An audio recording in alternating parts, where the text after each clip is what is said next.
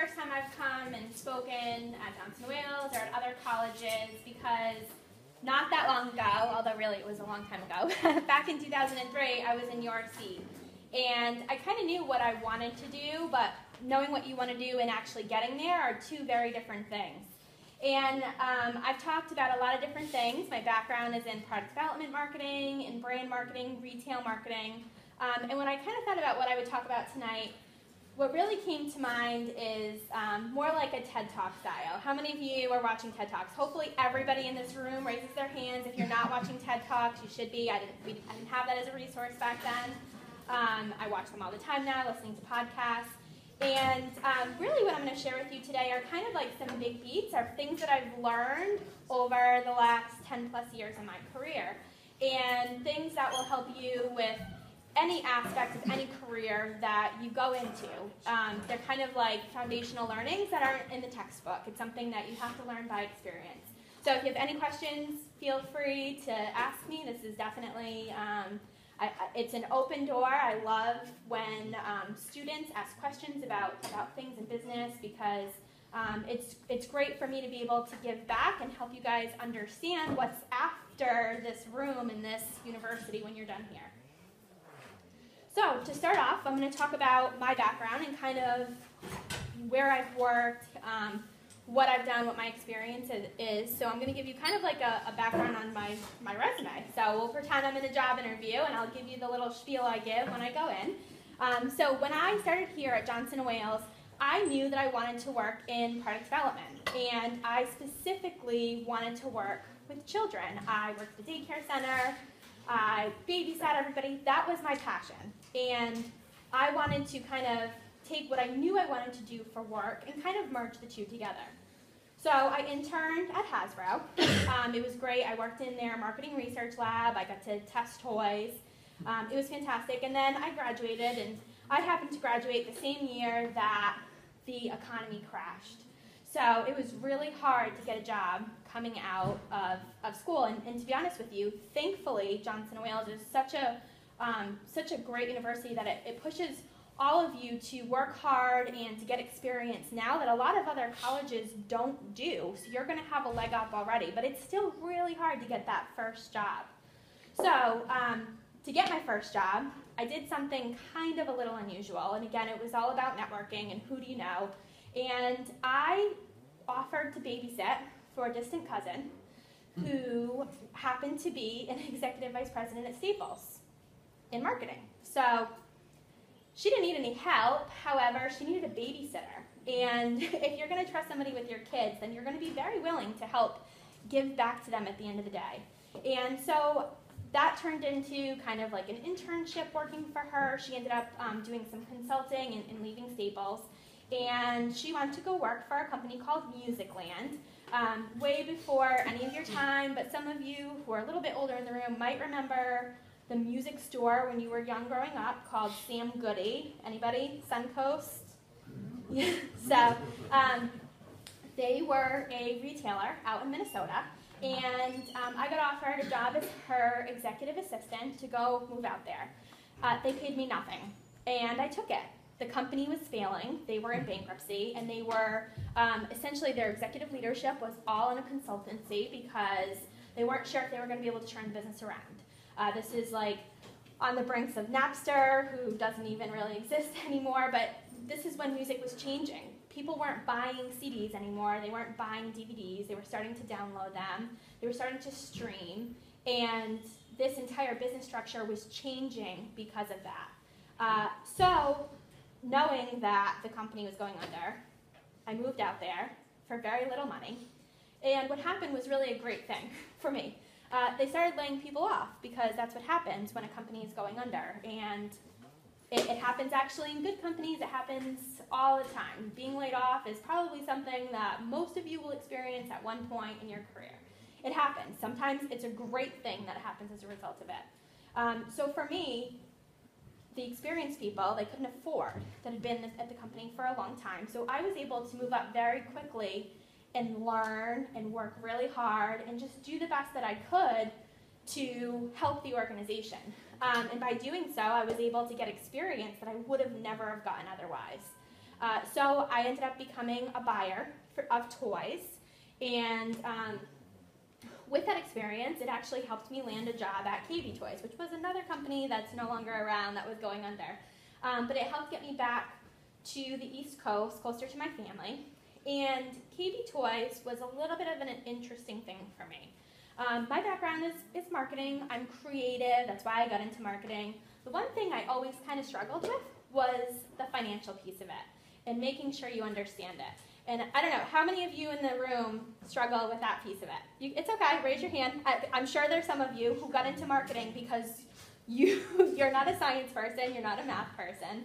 But I'm going to tell you this, work on it. Work on it, work on it, work on it, because at the end of the day, numbers are so important in marketing. It's the foundation of everything, and being able to learn it, figure it out. So I took this position at KB in finance, something I knew I was going to hate, something I knew I wasn't going to be good at. But it was fantastic because I took it, and what I was able to do is I was able to turn my weakness into a strength. And I came out of KB Toys being one of the best in my business in terms of being able to analyze financial data, understanding it, providing recommendations, and I was far above my peers. So best thing I ever did, hands down. I did it for a short period of time because I didn't like it, but I got what I needed to get out of it. And then I started doing what I really loved doing, which was product development.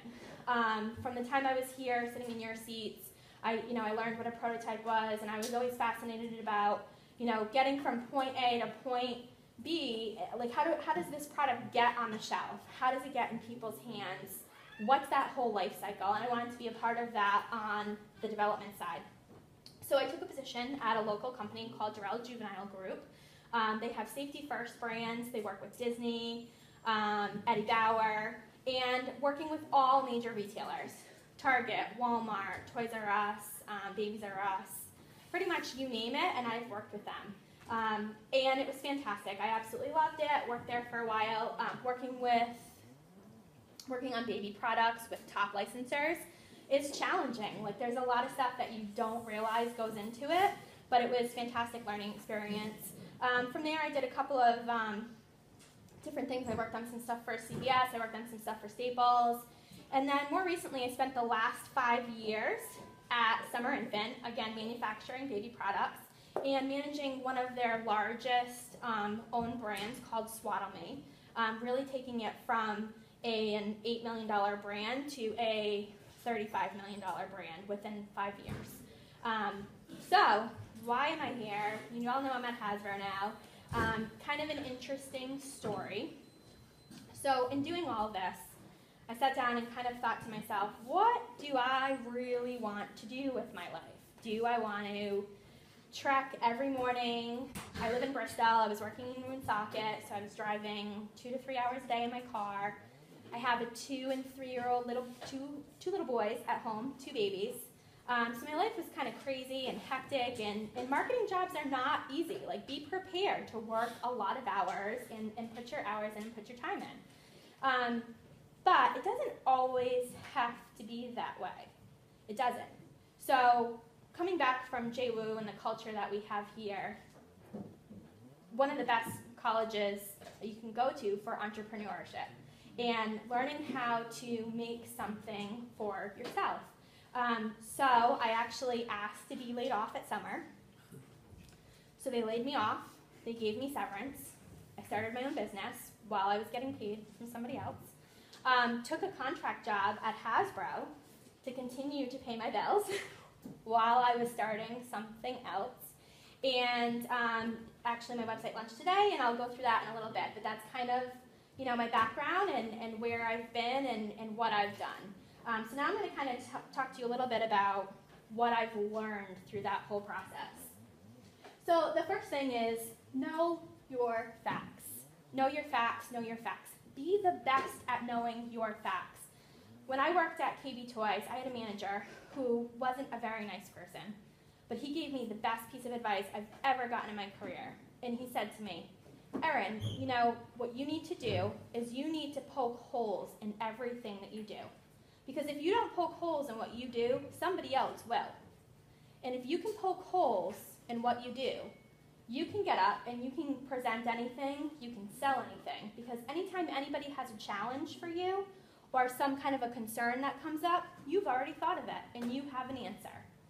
And that was literally the best thing I've ever heard in my whole life. And it's true. Any single thing that you do, if you know your stuff and you did your homework, poke holes in it. Be hard on yourself. Be harder on yourself than anybody else. When we start and look at, things that happen, or you hear about this recall or some other kind of a mistake, like right now with social media, it's like, was this politically correct or whatever it is. Lots of times it's because marketing is very fast-paced and people rush. And people fall in love with what they do. People are very passionate about what they do. But you can't love what you do so much that you can't find fault in what you've done. Because we all make mistakes. And it's not even about making mistakes. It's about getting better, and it's about improving whatever it is that you're working on. But be detailed. So working in marketing and product development, it kind of comes from two different places. So we work on consumer input, which from my perspective was talking to moms. So I went out and I talked to moms, but I didn't just talk to moms. I went to the park and I watched the moms in their stroller, and I watched how they interacted with their baby. And I watched how they could only ever use one hand, so we called it the one-hand mom. And I went on Facebook, and I joined all the Facebook groups, and I spied on them and watched how they talked about products and how they interacted with brands. Because all of that is out there for you. You have more resources at the tips of your fingers than ever before. I had focus groups. I would ask friends and family. So when I went into a meeting to give a recommendation or poke holes in something or have a great idea that we should work on something new, I came in knowing all of this up front and being able to really articulate the why behind what I was asking for. And not just, go in and say, hey, I think this is a great idea because I think it's a great idea. Facts have a lot of power behind them. And really knowing your subject matter can make the difference between success or failure. So that's a huge piece of what you have to do. And be passionate. Every manager, every CEO, they love people who are passionate about what they do. It's not easy to find a job that you're passionate about. I've been very, very, very lucky my whole career to love what I was doing. Most people hate their job. It's called work for a reason. It's not called fun. It's called work. But find what you're passionate about. If you like sports, try to figure out how you can get into sports marketing. Or if you're into music, get into music marketing. If you're into culinary, but you want to do marketing too, get into food marketing and brands like Procter & Gamble and things like that. But find your niche.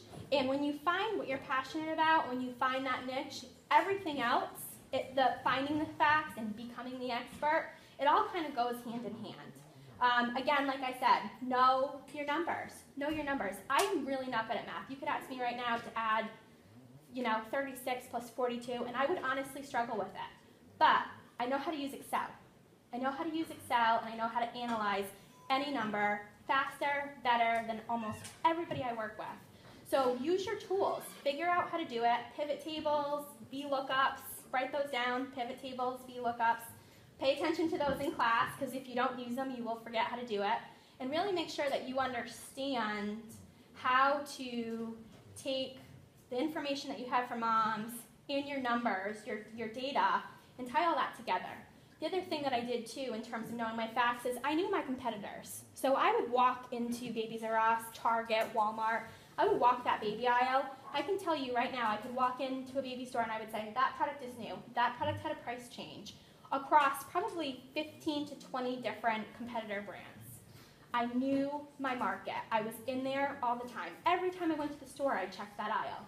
Nobody knew it better than me, and I could sit in a meeting with other teams, products that I didn't work on, and be able to provide them information. And that's powerful, being able to know that and being able to speak from that. And it's not hard to do, right? It's not hard. You go shopping, you just take a look, and you try to learn it. And again, own it. Had anybody ever heard of this is I can never say her name right, Kim or Luna? Anybody ever heard of her? Okay, so she's an entrepreneur.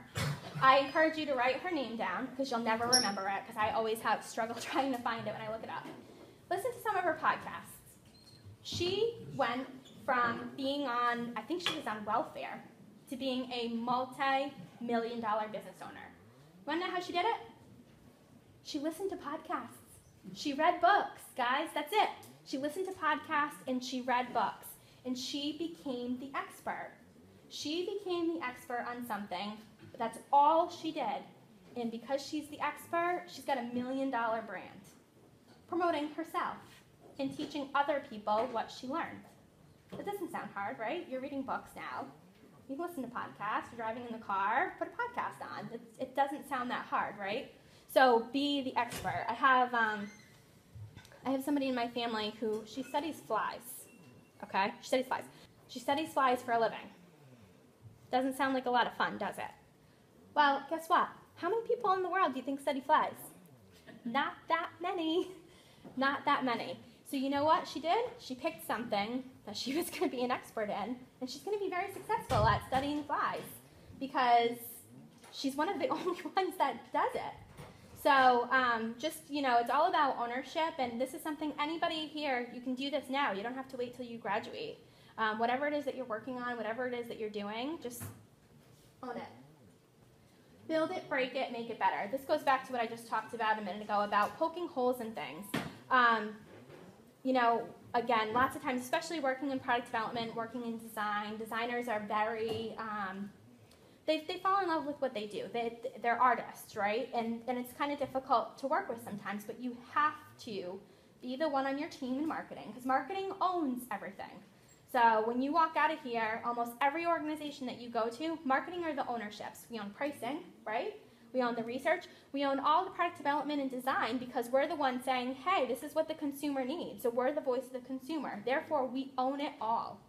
So make sure that you are hard on your teams. You're encouraging your teams to be hard on their own work.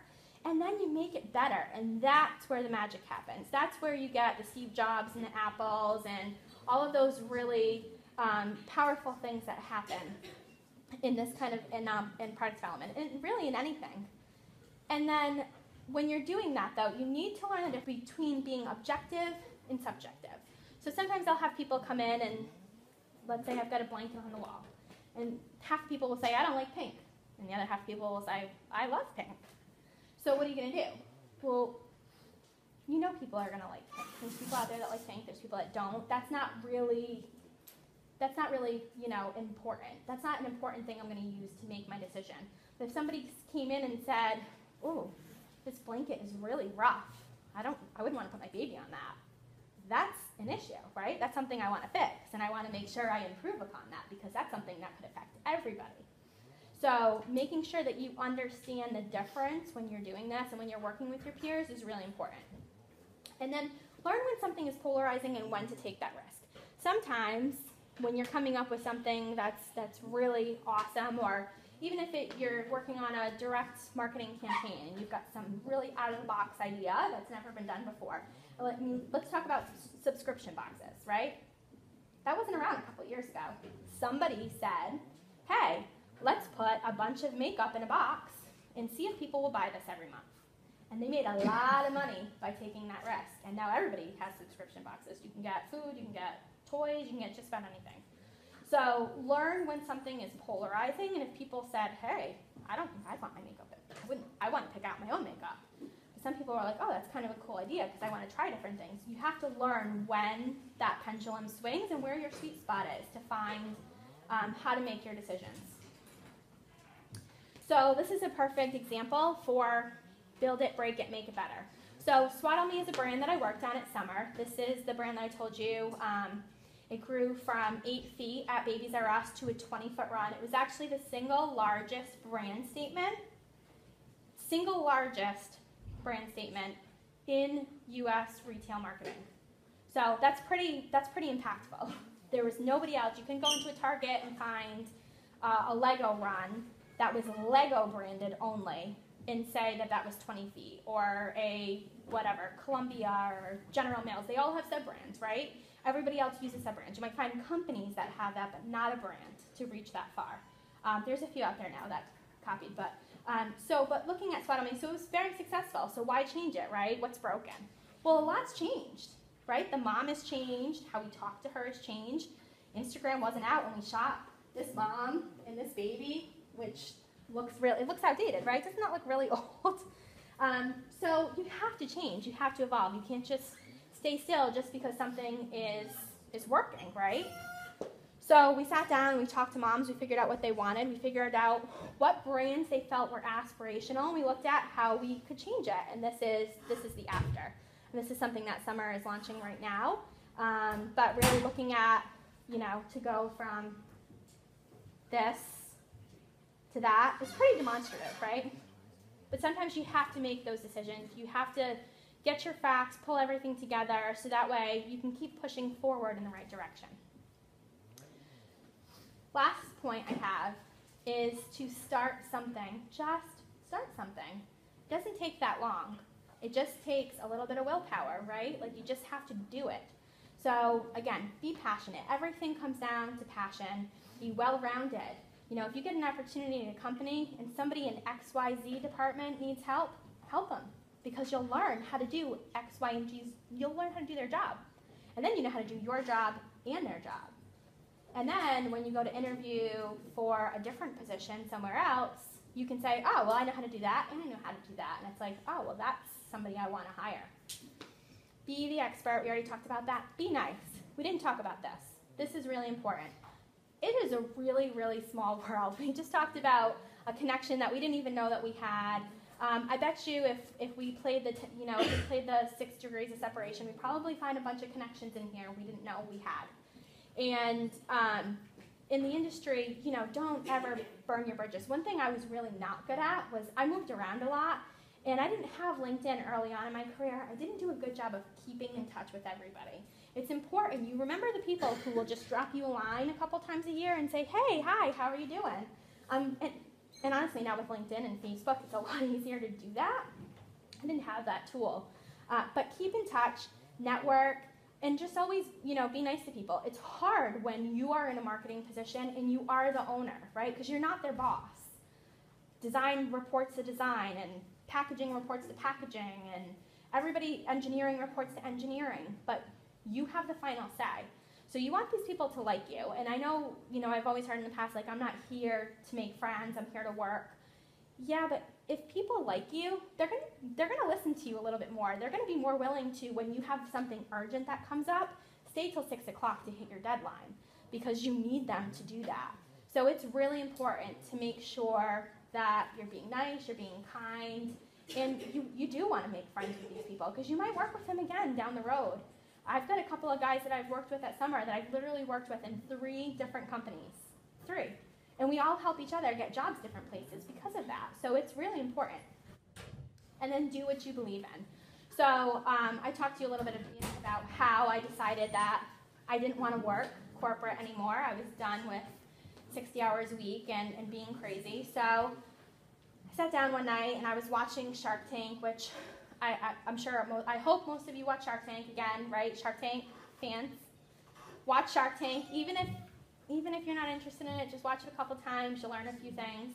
I didn't like watching Shark Tank because I manufacture products for a living. This is what I do. I work for big brands. I do this, and then I see some mom inventor come on there, and they're giving her lots of money. So I would get kind of aggravated. So I sat there one night and I said, well, what makes that mom any different from me? Because I always told myself, well, if I won the lottery, I would start my own business, because I know how to manufacture things. I know how to do product development. I've done it for big companies for a really long time. What makes them any different from me, right? Well, they probably didn't win the lottery. They can't all be rich, right? They can't all be rich. Some of them might have a little more money in the bank than I do. However, they can't all be rich.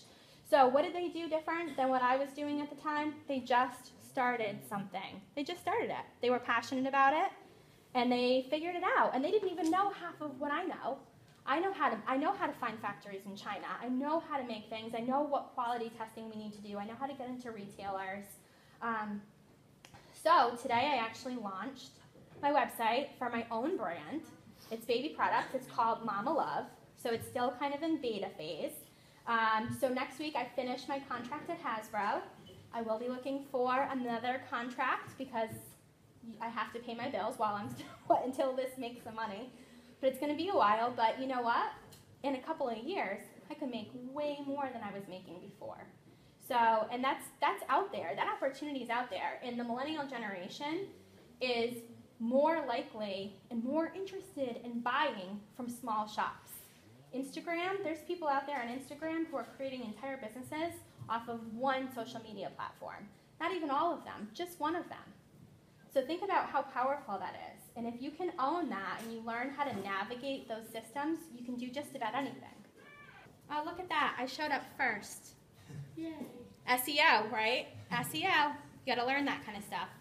So, brings a good point. I didn't know anything about SEO. I didn't know anything about digital marketing because I had other people who did that for me, right? But what I knew is moms were looking for, I knew about baby, right? I knew about baby. I knew about brands. I knew what she was looking for. I had all my facts. I've been doing this for so many years.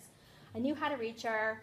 I knew that she is starting to shop on Instagram, like I just said, and I knew what she wasn't getting, right? So I found that hole.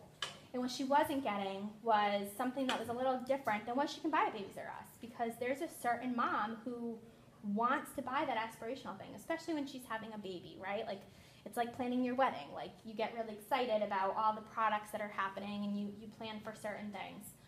So, Mama Love is really all about my story, and that's a whole long story for another day. But it's powerful, and it's a way that I can connect to other moms. It won't make sense. I don't think probably none of you in here have kids, right? Anybody have kids? No? Just you. That's it. Yeah. Well, I guess that's a good thing for the time being. But I'm sure you've brothers and sisters and family members that have little ones. So it's really all about connecting a community of moms and really pulling together the digital aspect and really helping create a community with a brand. So it's not just a brand, but it looks pretty good, right, guys? So we started today with a blog post, which is really emotional. But emotions sell products, they sell brands. And we're starting to list some stuff in our store. And, you know, in order for me to do this, we literally went out. I went to Joann's. I bought fabric. I sewed blankets. I didn't even know how to sew blankets. I faked the whole thing. I got a website. I begged a friend, going back to being nice to people. I had a friend who was an amazing photographer. She taught me how to take pictures too. So I got this photo shoot together literally within like a week and a half. And got everybody on board, and now we're working with some factories, so I got everybody to believe into it. And now I'm working with some factories that I've worked with in the past out of China and actually bringing in new products. What you see here is what I bought at Joann's fabric store. I just went and sold it. And if I didn't tell you that, I think it probably looks I hope it looks a little bit better than I just went to Joann's. Like, you wouldn't know that it looks like a real brand, right? But I just started something. So that's the biggest thing. You know, if you want to work in your sweats every day, then you know you can do that. People do that nowadays. Not all the time. Still have to dress up sometimes. I see a lot of you are dressed up nice, which is great. But you can do that. You have an opportunity to be different and not do the 9 to 5, not sit in a cubicle or in an office with low lighting and not seeing the light of day, and more so than ever. So figure out what you're going to do, get your experience, learn what you need to do, stay home as long as you can when you graduate so you can save your money to do something like this. I wish I had done that. But that's really it. Any questions?